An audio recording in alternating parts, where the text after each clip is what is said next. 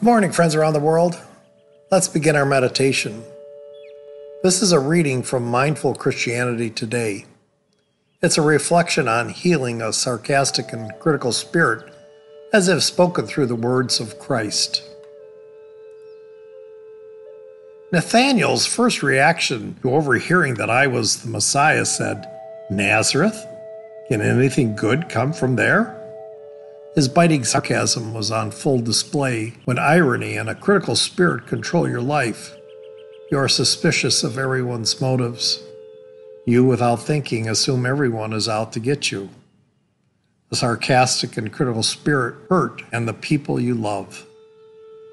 Sarcasm is false protection from the betrayal and pain you experience when you are hurt by your family and friends. Critical spirit develops when you think life is unfair and unjust, one tragedy and setback after another. Cause your world to become dark and hopeless. You, like the author of Ecclesiastes, perceive life as meaningless and without hope for the future. Resentments take root, and you become hostile and do not trust anyone in your life. You find a way to deal with your pain by deflecting your anger away from yourself and displacing it on others. You are angry at the world because life devastated your expectations. In trying to avoid the pain, you no longer risk being open and vulnerable.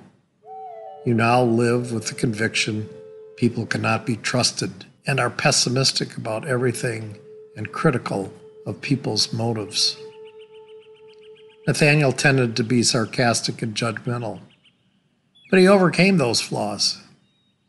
You also can let go of the hurtful lies and hypocrisy you have experienced and release your painful memories to me. As Jacob wrestled with me throughout the night and received a blessing to live, I encourage you to face head-on the pain and hurt in your life. You do not have to resolve all your questions to find meaning and fulfillment.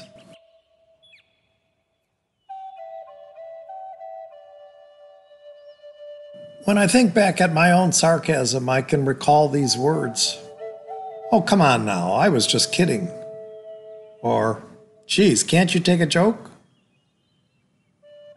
I never stopped to think about the root definition of sarcasm, which is tearing of the flesh. In today's world, it's really easy to become sarcastic and cynical, isn't it? We don't have to look far to see all that's wrong. But is that how we want to live out the rest of our lives? Do we really want to be looking for all the weeds, or do we want to seeking the flowers in our lives? Let's think about this for the rest of the meditation, okay? Sarcasm, the tearing of the flesh, is merely anger in disguise. And if that's true, and I think it is, then let's use it to make us aware of our subconscious anger and bring it into the conscious state. So the next time I take a swipe at someone with my words, let me stop and ask myself this question: what am I angry about? Then own my anger with the one whose flesh I had just torn and replace it with something positive. Here's an example. If you think wearing a face mask is hard, just think about how hard it'll be when you have to wear a ventilator. See?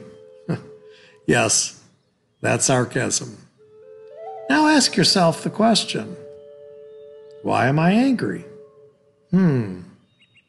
I think I'm angry. No, I think I'm afraid of the coronavirus.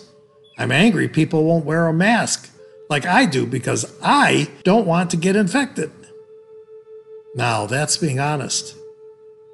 Now replace it with something that overrides your anger and fear. Something like, I'm really concerned that you aren't wearing a mask when you need to. I'm afraid that you are encouraging others to do the same. That's it. Now consider this. Which one would you rather hear? The sarcastic message or the one filled with compassion? Which message would more likely change you?